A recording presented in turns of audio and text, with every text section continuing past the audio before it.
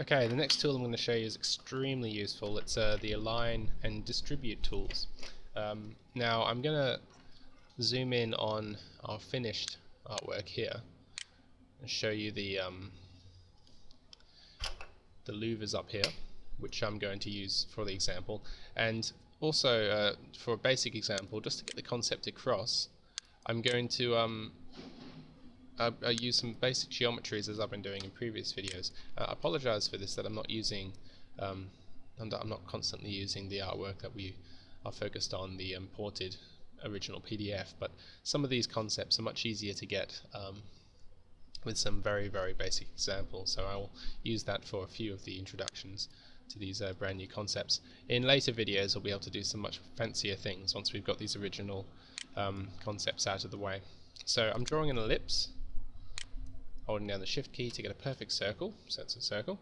I'll press V to get my selection tool, and we'll see we've got these two geometries just here.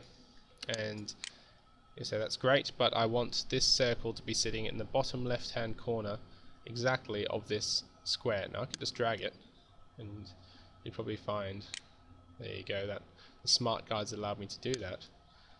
But with numerous geometries and not wanting to fiddle around and say, well, hang on, it's not actually lining up with those two lines, what's going on, we use the Align toolbar. So you'll see the Align toolbar, it's already active. Oh, there it was, it's off the window. Okay, I'll bring it onto the window so you can see it. This one isn't in the Essentials toolbar. You can bring it up and dock it if you want. So if I click on the right, you can see I can stick it down there. You remember from our panels that we can change where these things sit. I'll bring it up here so we can see what we're doing for the moment. So this is the Align bar. We have Align objects and Distribute objects. I'm going to select both of those objects by dragging a marquee around them. And you'll see the little graphics here enable us to do all sorts of things. Pretty self-explanatory. Centering, moving to the right, top, using them in combination will get them both into the corner. And okay, I've deleted a few of the louvers up here to serve for our example of the power of using the Align and Distribute objects. You can see that each louver is an object that I've grouped together. You'll learn about groups in a following tutorial, but it's a bunch of lines that I've essentially, if you click, belong to the same selection. Okay, so I'll just undo that. What I want to do now is say, well, put 3 more lines in between these lines at exactly the right height and distribution. So I'm going to go copy, paste another one, there we go, and I'll paste another one. So we've got 3 of them down there. Now this is a trick.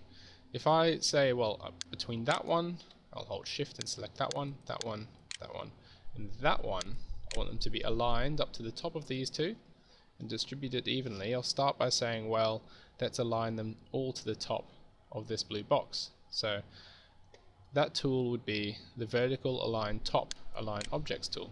You'll see they are all now, if I click off, aligned correctly as per all the other lines in this topic.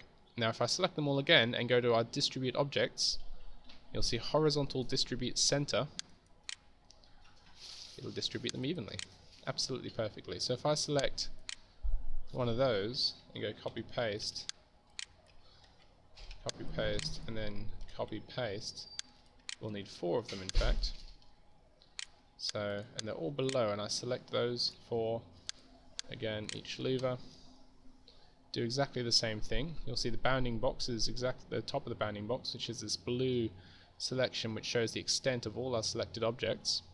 I'll go align, vertical align top, and horizontal distribute center, click off, and we have our missing geometries perfectly distributed and aligned.